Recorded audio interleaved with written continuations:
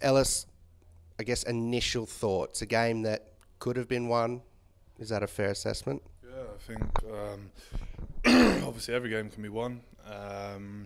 We have to look at ourselves first. I think Wasps played really well. They had a bit of a rocket last week from their coach.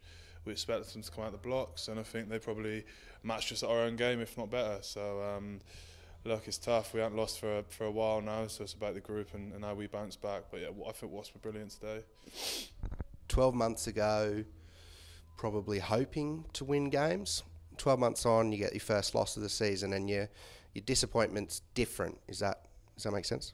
Yeah, I mean, we came here last season. It was my first game as captain at Wasps away, and we made a new record, which was biggest ever defeat on the road, I think. So I think it speaks lengths about the group as to where we are now, that we're absolutely devastated to lose by 3 points away from home. But ultimately, it's not good enough for us. What a cliche, but I don't know. Like, we just got to go back and look at what we can do better. It's all about the group at the moment. Let them lick the wounds, and we'll attack Connacht next week. As you say, it's cliche, and you say you look at it. How do you guys look at it? What's the first kind of point of call on Monday, Tuesday? I don't know, probably pens. Obviously, myself getting yellowed. Rafsy, obviously, his was a bit different to mine, but just discipline is just the biggest factor in rugby at the moment.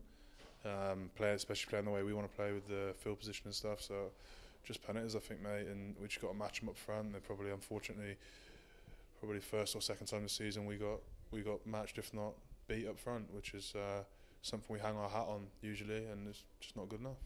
Some 80-minute performances being asked of guys, with the squad being stretched, and then young guys feel that pain of today. There's still a lot to take that guys will learn from. Yeah, of course. And again, another cliche to throw at you is that they'll learn a lot more from losing than they do from winning, because I think we've gone through a lot of hardship over the last few years, and I know we don't like to talk about it, but like, the group's grown so much. It's class to see these young boys leading the way, and how upset that they are now of losing 3 points away from home to a good Wasps side. So it does say a lot about where we're going as a group, but as I said, something that's worse than losing once is losing twice, so we don't want to do it again.